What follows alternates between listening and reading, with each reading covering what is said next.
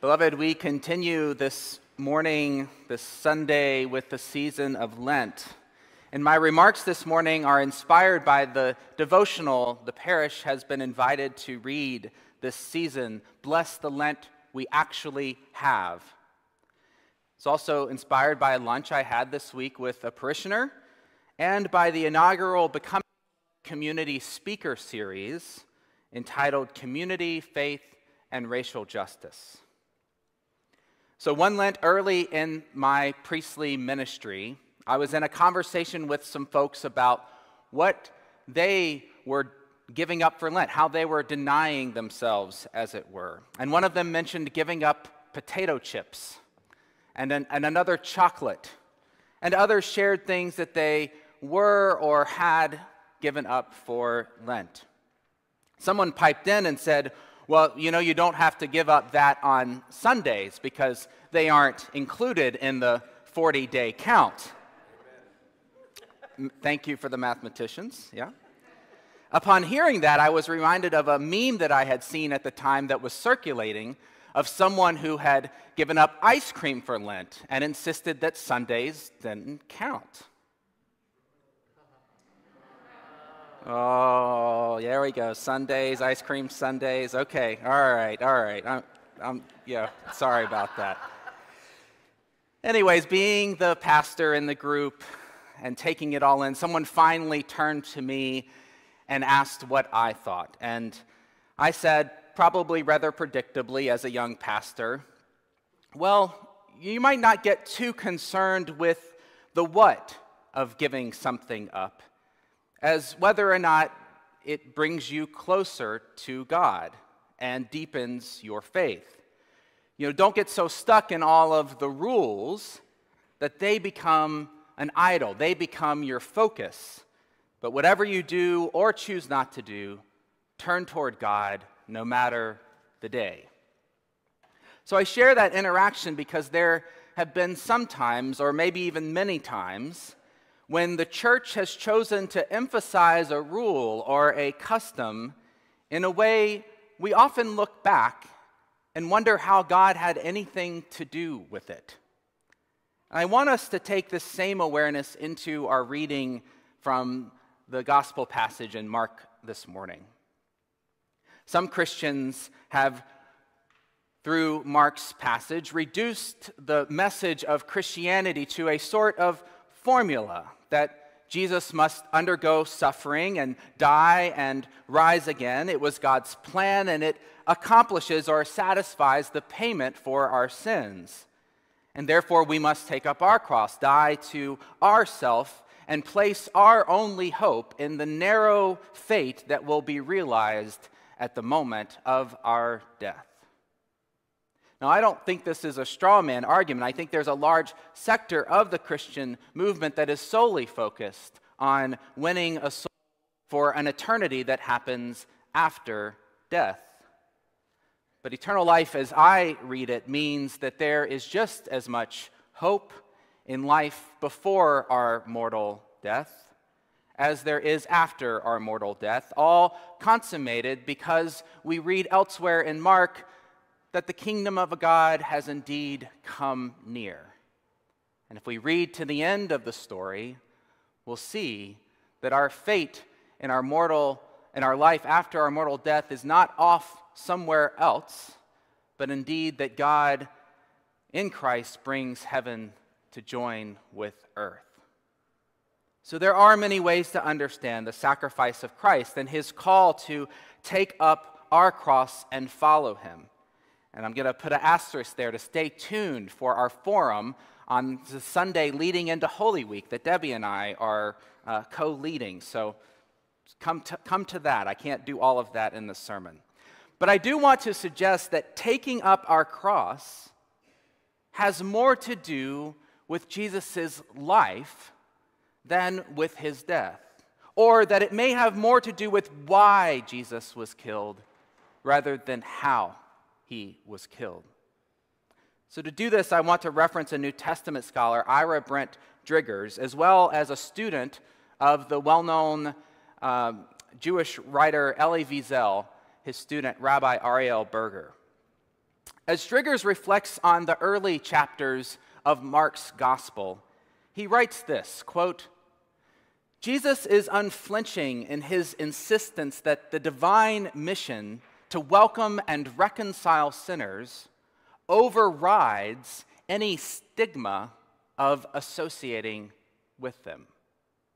I want to say that again. Jesus is unflinching in his insistence that the divine mission to welcome and to reconcile sinners overrides any stigma of associating with them. And Driggers goes on to say that he is also unflinching in his insistence that the divine mission to alleviate human suffering overrides any application of a religious tradition that might impede it, channeling a long-standing Jewish belief in God's compassion, particularly for the marginalized.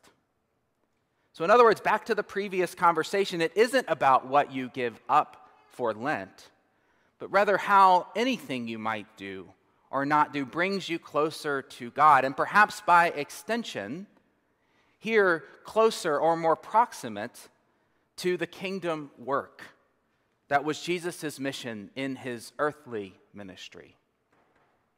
Now, Driggers makes the observation that especially Peter, but all of the disciples, and perhaps some of us as Christians today, can often become more preoccupied with Jesus' messianic title than with his actual mission.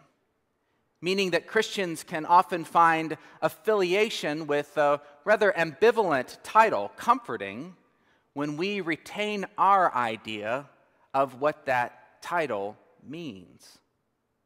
But for Mark, Driggers writes, discipleship is not some comfortable affiliation with a title Jesus has, but instead is a life-changing and potentially life-threatening commitment to him. Now, here it is important to distinguish what is potentially life-threatening and what isn't, right? It helps us to understand why taking up our cross is more about why Jesus was killed than just how he was killed. There is no question among the oppressed peoples of the world that some Christians suffer daily for the simple fact of their faith. We, as a nation, as Christians, should work and pray for the relief of oppressed persons everywhere, especially those harmed for their choice of religion and creed. As Dr. King reminded us, injustice anywhere is a threat to justice everywhere. Fortunately for us, there is no measurable oppression of Christians in America, as we remain the dominant and hegemonic power and principality. The fact that Christian hegemony itself is under threat also does not make us oppressed either, but rather, beloved, invites us to return to the call of Jesus, to take up our cross, and in that way die to self. Remember, Jesus did not come to give his disciples power and control in the way that they or we understand those words. That messianic title did not entitle us to the dominant position that was really more about Constantine than anything to do with Jesus' life and ministry. Jesus died, well, precisely because he didn't choose that type of power and control, but rather because those who wielded it figured out that his not choosing that power was much more of a threat to them than his taking up of arms. You see, in not choosing insurrection, in not choosing power and control, Jesus' movement has lasted far longer than any battle or other sort of taking up of arms that he might have mustered among his followers against Rome. So I want to offer a couple of illustrations of taking up one's cross, rejecting power and control, of dying to self, that come not from our Christian tradition, but actually from Jesus' own Jewish tradition. First, I think a good Lenten practice or discipline for us could come from Ariel Berger's recollection of his mentor, Elie Wiesel, offering this teaching.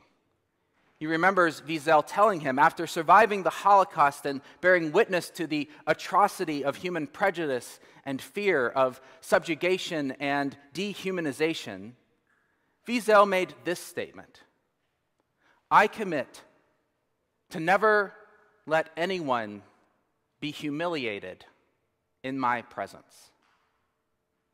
I want to say that one more time, that a possible Lenten or life spiritual discipline for us could be that we commit to never let anyone be humiliated in our presence. And I don't know about you, but that humbles me, which I think is the more proper analog for us as humans. Humility, not humiliation. Another take on this ethic comes from the Bitter Southerner magazine, or e-zine now, who wrote in 2017, "In these treacherous times, the most important of all the Bitter Southerner axioms is this: abide no hatred." That phrase originated in their coverage following a neo-Nazi uprising in Charlottesville, Virginia a few years back. You may remember when they concluded that white faces like mine, have to look straight into the eyes of other white faces and say, "I will not abide your hatred." And I might add to that the faces that say that also need it said back to them. Of course, there are many ways in which people can be humiliated, right? Just remember 6th grade.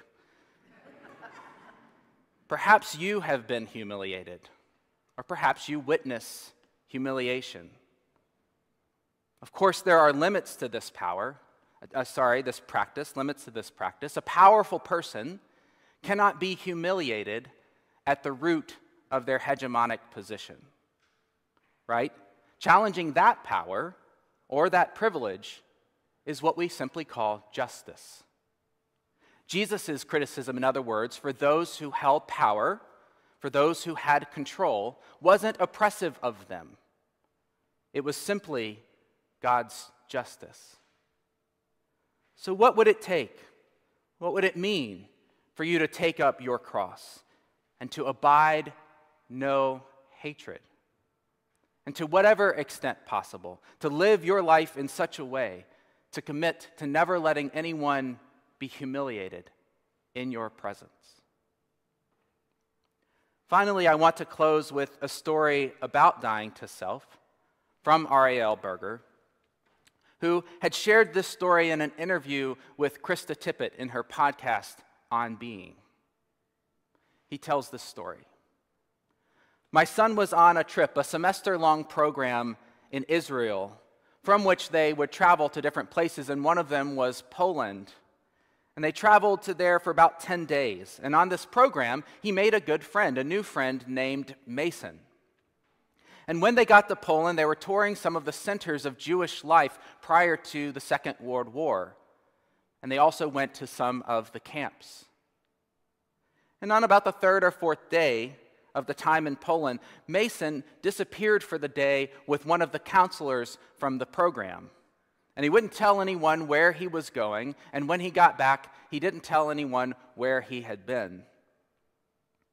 And then eventually he told my son, because they were friends, or because my son can be quite persistent. And Mason said this. He said, "My grandparents were survivors. They were married 3 weeks before the deportation to Auschwitz. In Auschwitz, they were separated, obviously. But my grandfather would go every evening to the fence that separated the men's and women's side to bring a piece of bread or an extra potato or even just to see her. Until my grandmother," he said, "was transferred to a rabbit farm on the other side of Auschwitz. The Nazis were doing experiments there on rabbits that had to do with finding a cure for typhus. And the rabbit farm was run by a Polish man who quickly noticed pretty early on that the rabbits were getting better quality food and attention and care than the Jewish enslaved laborers. And so he started to sneak in food to share with the enslaved laborers and the inmates. And then Mason told my son, he said, my grandmother working on this farm cut herself on a piece of barbed wire, and the cut became infected. And it wasn't a serious infection if you had antibiotics. But of course, if you were a Jew in that place and time, there was no way you were going to get antibiotics. And so what did this Polish man who is running this rabbit farm do? Well, he cut his own arm open, and he placed his wound on her wound so that he would get the same infection that she had. And he became infected, and he went to Nazi supervisors and he said, "Look, I'm one of your best managers. This rabbit farm and this research is very important to you, and if I go down, you'll lose so much of your progress." So they gave him the medicine, and he shared it with the woman, and he saved her life. So Mason said to my son, he said, "Where was I when I left the other day, when I disappeared? I went to see that Polish man who is still living on the outskirts of Warsaw. And I went to say, thank you for my life. Thank you for my life." So my son told me the story this year, and it raises a lot of questions about what does it take to be the kind of person who will share someone else's wound in spite of all the pressure to see them as less valuable than a rabbit. What does it take to push against all that pressure and do the right thing with courage and moral clarity, to see another person as a person when everything around you is telling you not to? Not just in those extreme situations alone, but how can we turn to the treasures of our traditions, our practices, to become better at this work every day? So, beloved, when we hear Jesus saying to take up our cross, let's remember the whole of his life and ministry. For what will it profit us to gain the whole world and to forfeit our life? Or, as seems to be the case so often in Christian history, to forfeit the life of another? Let us choose this Lent to ask God to bless the lives we actually have. Let us choose the hope of the kingdom come near in this life, and not just the life to come.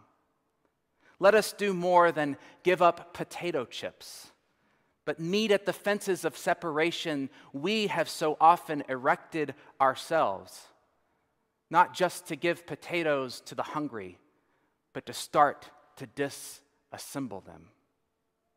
Let us abide no hatred, and not allow the humiliation of anyone in our presence. And let us humble ourselves to share the wounds of those who are oppressed in a way that brings healing for all, both in the everyday opportunities we are given this Lent and in a lifetime of following Jesus to the cross. Amen.